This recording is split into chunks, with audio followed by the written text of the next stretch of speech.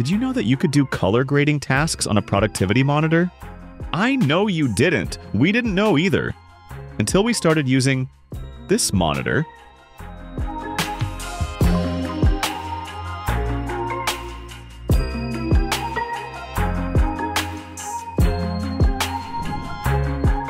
So, a lot of you probably remember this one, but those who don't, this is the 32-inch UltraFine Ergo monitor from LG.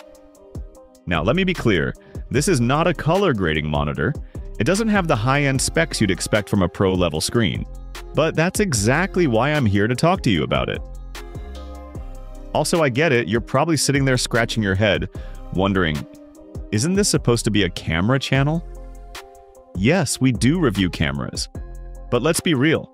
Every shot we take needs a little TLC. And by TLC, I mean messing around with white balance, saturation, curves, brightness, and a whole bunch of other things that sound fancy but are critical to getting that picture-perfect result. Hope you are not confused about the title after this. But if you are, it's probably because you pro-level folks are sitting there thinking, are they seriously telling me I can color grade with this monitor? Well, don't worry. We're not going that far. You see, we knew from the start that this monitor wasn't designed for professional color grading. It doesn't cover the wide color gamut that most pro monitors do. Even though it's factory calibrated, which makes editing kind of easier. But now we realize how much challenge we took as a team back then. Despite its shortcomings, we adapted, using our expertise and a bit of extra effort to get the colors looking as close as possible.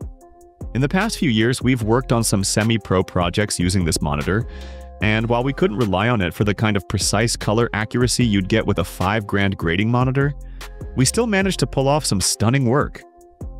Let me show you a few clips from those projects. Despite everything, they turned out better than we expected.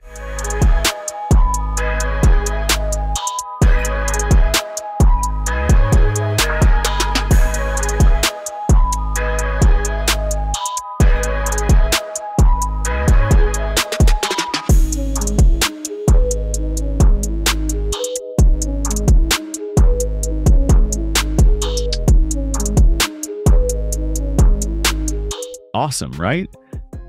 But let me remind you again that this monitor is great for productivity.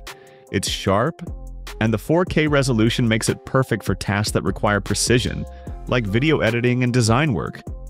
And let's not forget the ergonomic stand, which makes it comfortable to use for long hours. But for professional color grading, precision is key. We're talking about color accuracy, which means that every shade and hue must be rendered true to the original scene. In a professional setting, color grading monitors are designed with color gamuts like DCI-P3 or Adobe RGB, which are much wider than sRGB, allowing for more vibrant and accurate colors. Calibration is also a major thing. It's what keeps your colors consistent across different platforms and ensures what you see on screen matches, what the client sees, or what ends up in the final output. But let's be real. Most monitors aren't factory calibrated for color-critical tasks like grading. You'll need to spend some time on manual calibration if you want it to be at its best. And if you're not familiar with calibration tools like a colorimeter or spectrophotometer, you might find the process tricky. Sure, you can get good results with some patience, but it's not going to be as easy as turning on a pro monitor and being ready to go. So, should you buy this monitor for color grading? Actually, it depends. I mean, sure, it's not designed for color grading, even though it's factory calibrated.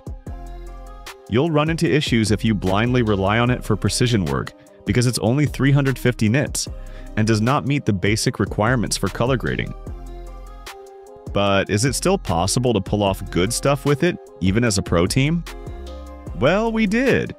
And looking back, we're proud of the work we did with this monitor. If you somehow have this monitor in your setup, know this again.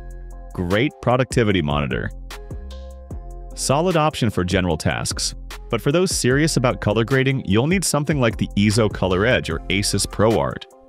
But these are also very expensive if you want to know. Until then, I guess you should just save the bucks and take the challenge of delivering semi-pro results using whatever monitor or monitors you have in your setup for color grading and get better each day. Also, make sure your clients are making payments on time. Anyways, do let us know your thoughts in the comments. Like and subscribe if you love our takes on cameras, and tell your friends to subscribe too. See you at the next one.